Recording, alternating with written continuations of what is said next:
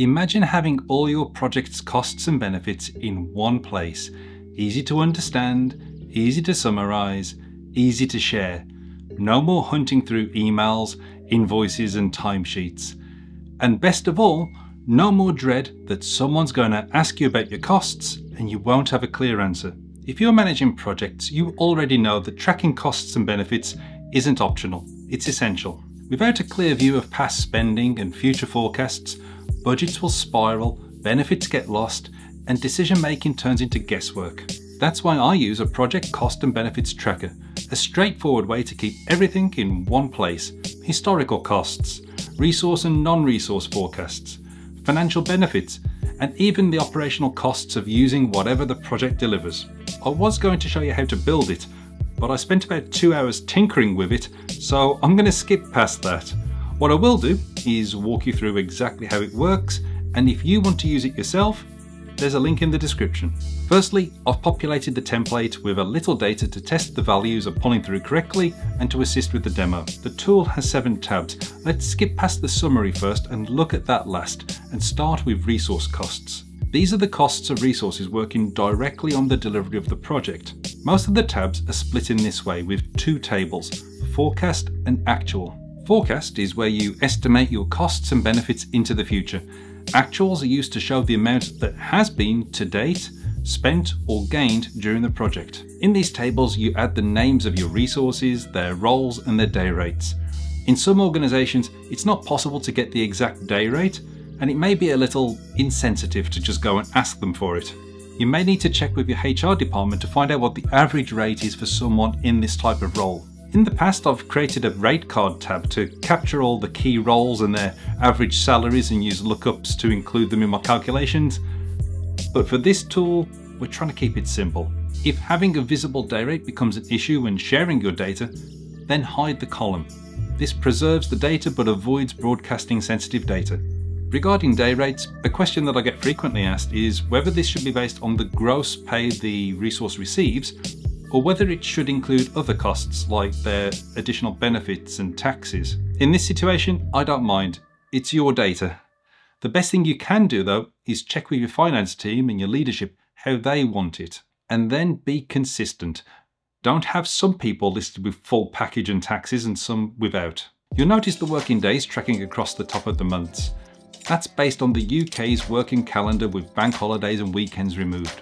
In the cells that align the month with your resource, just drop in the number of days they're expected to work in the forecast and the days they have actually worked in the actual table. The various calculation tools will do the rest, working out how much is being spent on that resource per year. But why not do a running monthly cost? Honestly, I've never been asked for it. Senior leaders tend to be more focused on longer term, more strategic data than these kind of lower level costs. However, if you need a monthly breakdown, let me know in the comments and I'll add it in the next version of the tool. And if you're finding this helpful and you want to see my other tool demos, make sure to hit the subscribe button. Next, let's have a look at non-resource costs. These are the costs that are applied to the project that are not covered by salaries or contractor fees. However, you may notice there's a category in the drop-down under type for consulting services. Whilst that will be related to a human cost, yes, consultants are humans too, in this case, you're paying an external company. There's an argument to be made that all contractors should go into this category. I don't mind either way, you just do whatever's right for you. Again, complete the forecast and actuals to date. Next we have operational costs, or running costs, or costs of the business, or whatever you want to relabel it as. The next tab we're going to look at is financial benefits, and as soon as we start to include benefits that run past the lifespan of the project, we must include any additional costs the project has created to the business somewhere, and this is that place. In a previous version of this tool, I titled it Disbenefits, but leadership doesn't really understand or like that word. So, operational costs seem to be a less offensive choice of title. You use this for any additional costs that your project's created. For example, if there's a new software license that needs to be paid every year, it goes into here. If you needed to create a new team to deliver the service, their overall costs go into here. Next we get into the reasons for having the project in the first place. Benefits. In financial benefits, you list the types of financial benefits your project is creating and when they're likely to be received. And as usual, we don't just log the expected benefits and walk away. No, we include actuals. Completing this can be hard work, but do your best.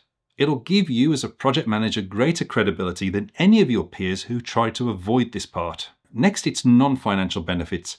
It's not easy to get this into a financial tool. It does feel a little bit shoehorned in, but it has value and offers context that you may need to support projects that aren't financially driven. Think of a benefit you're trying to add.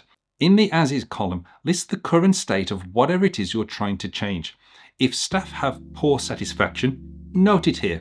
In the To Be column, list the target states you want to get to. And then in your current year, add what progress has taken place. This tells a powerful story at a glance. Next, we have the data page. These are the values that you see whenever you use a drop-down selection somewhere else in the document. Feel free to change them as you wish. It's your tool now.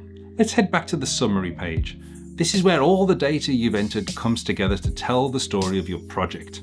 How much you plan to spend, how much you're actually spending, the benefits being realised versus the forecasted values, the cumulative cost or gains of the project, and an indication of when you'll break even, and the all-important return on investment calculator.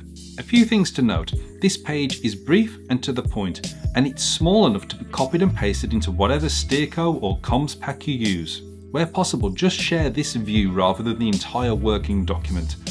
Most execs will recoil from the full cost and benefit tracker unless they suspect that there's a problem with the project, in which case they'll want to dig deeper into it. But in almost all cases, they just want this data. If they want something removed, then remove it. If they want something added, then add it. I might have mentioned, it's your tool now. What I will say is to be very careful about altering any cells that contain a formula. Be very careful. You may be looking at this and thinking it does what you need, but it's just a shame that it only covers 3 years. You'd rather it covered 5 or 7 or 10. Whatever it is, let me know in the comments, and just as soon as I get a chance, I'll update the template. In the meantime, it's not that complicated to make those types of changes yourself. And if you come up with any other improvements on this, I'd love to hear about them in the comments. There's more than one way to do this. This is just the way that I like, and I hope it helps you to capture and share your project costs and benefits with confidence. The download link's in the description, and as I've said a few times now, it's all yours. Now, whilst this is good for a project, if you're tracking across a portfolio, you need a different type of resource tracker, so I'd recommend you consider this video next.